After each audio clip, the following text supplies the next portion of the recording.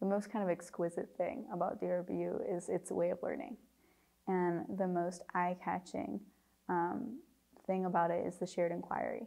This ability that everybody has to read a text and to discuss and debate it in a class, not only with their peers, but also with their professor, and someone who has, studied that for years and years and years.